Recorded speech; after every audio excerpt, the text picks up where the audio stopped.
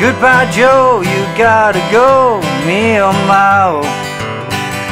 You gotta go pull the pirogue down the bayou. My Yvonne, the sweetest one, me oh my oh. Son of a gun, we'll have big fun on the bayou.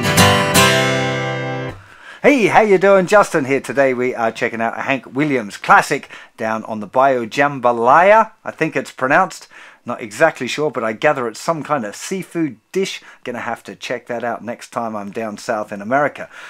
Assuming it is down south, actually. I probably need to check that out. I'm sure someone will enlighten me in the comments. But anyway, back to this guitar video part.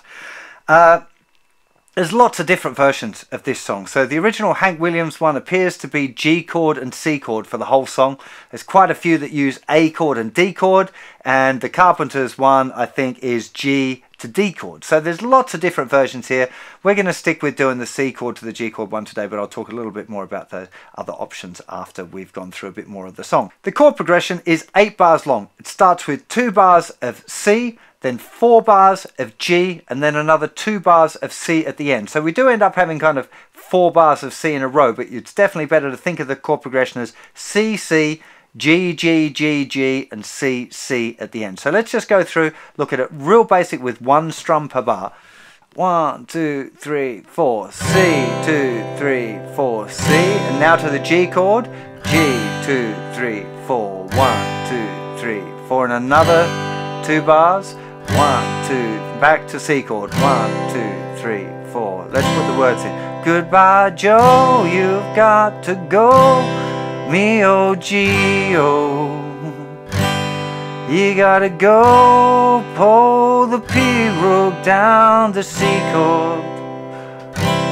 My Yvonne, the sweetest one, me oh G chord. Son of a gun, we'll have big fun on the C chord. And that is pretty much it for the whole song. It's just that chord sequence, but of course keeping the strumming that simple doesn't sound so much like the original recording. So let's talk about some of the options there. Now, probably the best next step up for a beginner would be doing 2 strums to the bar. So 1, 2, 3, 4, 1, 2, 3, 4, 1, 2, 3, 4, 1, 2, 3, 4, 1, 2, 3, 4, 1, 2, 3, 4, 1, 2, 3, 4, 1, 2, 3, 4. You'd notice that I'm moving my hand still 1, 2, 3, 4, even if I'm only strumming on beats 1 and 3. And that will already give it a little bit of dynamic difference if you do some where you just strum once per bar, some where you strum twice per bar. But the real kind of country thing that I think is worth maybe having a bit of a start on, not for a real beginner, but like later beginner stages, is being able to pick out the bass note of a chord on beats 1 and 3. So to do that, we'd pick on the C chord, we'd pick the 5th string. Now, if you've been playing your C chord properly, you should be using the tip of your 3rd finger there to mute the thicker string. So if you accidentally hit the thicker string, it shouldn't ring out. You just get a little bit of a click. So you'd have 1, 2, 3, 4, 1, 2, 3, 4. You want to start with just that, playing the bass note, then the beat chord. They're all down kind of motions, so the down pick is still a down feeling. 1, 2, 3, 4. When we go to the G chord, now I should probably mention as well the different G chords. If I've got C to G, I'll nearly always use just my 3rd and 4th finger and mute the 5th string. I don't want to hear that note much anyway in that particular chord.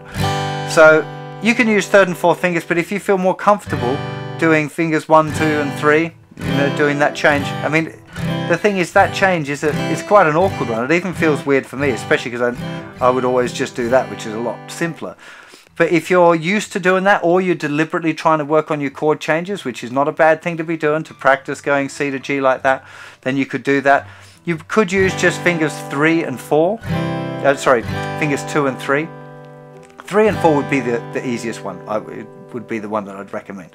But whichever way you're playing the G chord, you want to be playing the bass note now on the thicker string, then the chord. 1, 2, 3, 4, 1, 2, 3, 4, 2, 3, 4, 1.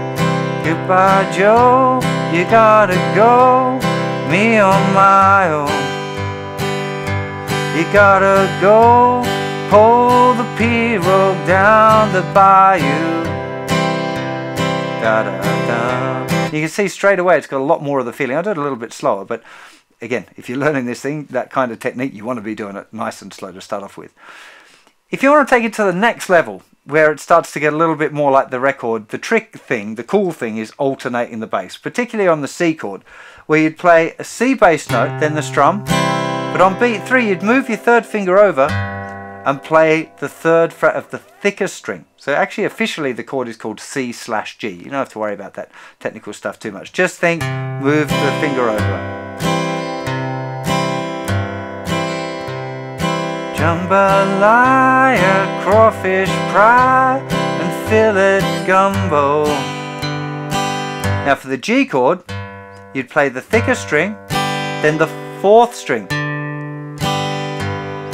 I'm gonna see my Cheremio. Pick guitar, fill fruit jar, and BKU.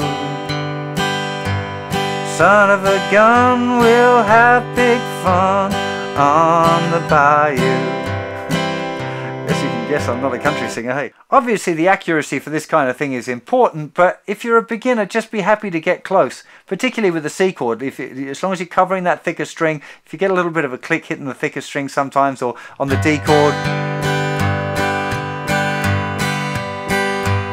it doesn't really matter. If you've got a G chord where you've got your 2nd finger down, you can do that as well. So you could have 5th string or 4th string. If you want to get real clever, that's quite nice, but it requires a little bit more accuracy, where you hit the open A and then hammer the 2nd finger down.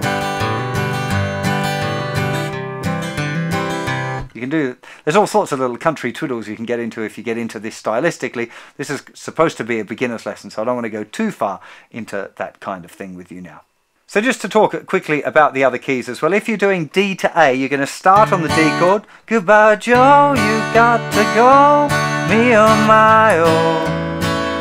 You gotta go, pull the pirogue down the bayou. Again, you can alternate the bass if you want to.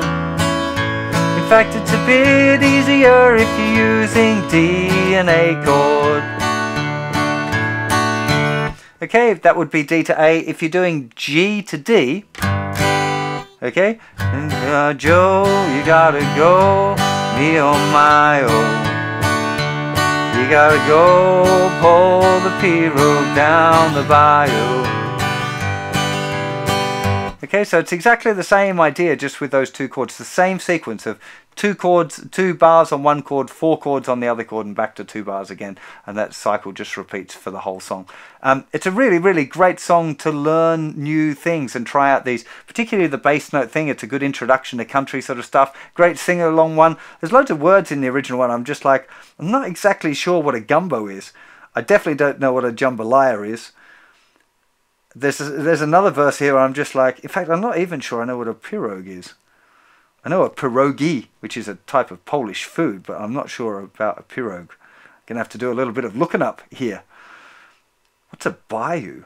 Bayou's got to be a stream, right? Okay, I'm getting distracted. Maybe somebody could give me a translation of the lyrics in this song in the comments. That would be really cool.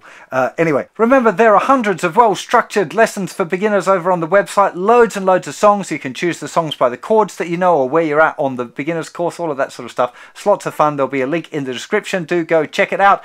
If you want to play along with this one, it's also available in my beginner song course app, so you might want to check that as well. There'll be a link for that in the description too. I'll see you for plenty more lessons very soon. You all take care of yourselves. Bye-bye.